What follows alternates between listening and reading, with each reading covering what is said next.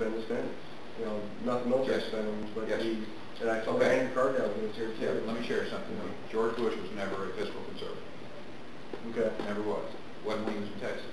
They spent money like it was. Let me tell you, when I inherited the place in 2001, the session of 2001, Right.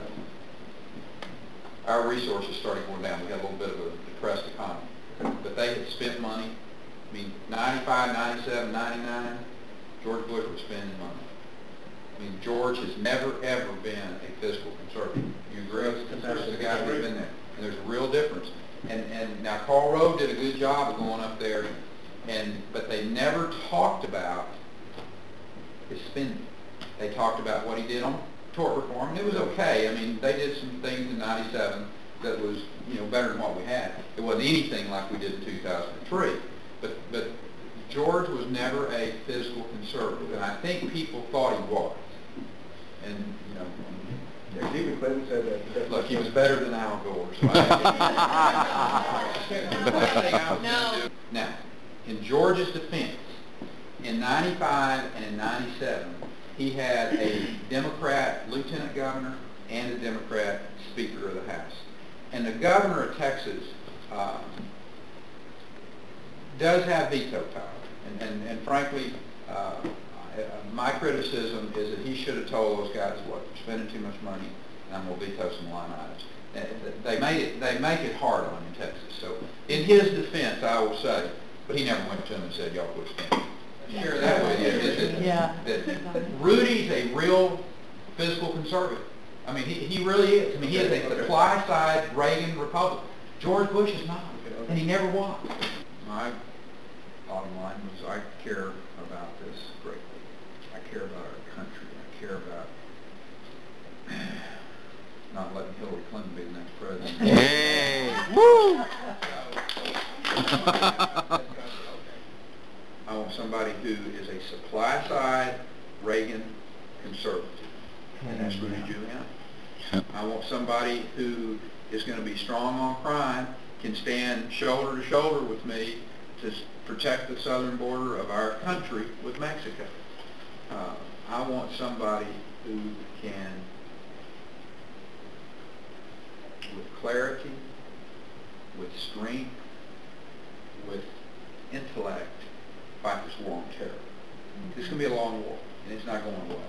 No, not I mean, let me tell you, if we elect the Democrats across the board, the war on terror is not going away. It's just going to happen here. And I want the war, and I want the conflict to be over there in their country. I want to stop them over there before they get back over here. So I come at it from which one of these people that are running has the management ability to run America? Who has the ability to go to Washington, D.C. and make it work? Because it ain't working today. They are spending too much money, it takes too long, and they're doing more harm than good. So I look at the candidates, and I got a couple of governors running, got a guy who's run the largest city in the United States. Well, that was intriguing to me, and let me tell you why it was intriguing. No offense to Arkansas, no offense to Massachusetts. They're not big states. And managing one of those states is different than managing Texas or California or Florida or New York. And the Iowa voter is a very plugged-in conservative voter, and Rudy knew from the get-go that, you know, he was probably going to be facing a pretty good hurdle running against Mike, running against Mitt, because Mitt spent a ton of money in here. I mean, he's paper displaced with money. He was here since November. $10 million. So Mike has, you know, and Mike's a great friend to me. I love Mike. I mean, he's like a brother. I just don't think he'd win.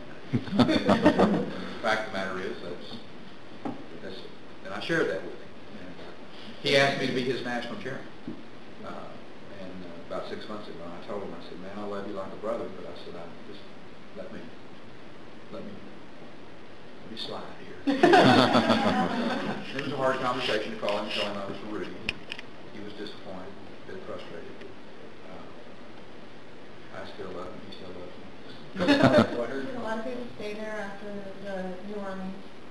About 100, how many we got left? 150,000 came and stayed. They liked it. You know, they came out of the Ninth Ward of New Orleans, and they've been living in squalor and poverty, and they came to Texas and went, man, I can live like this. I ain't going back there. No. But anyway,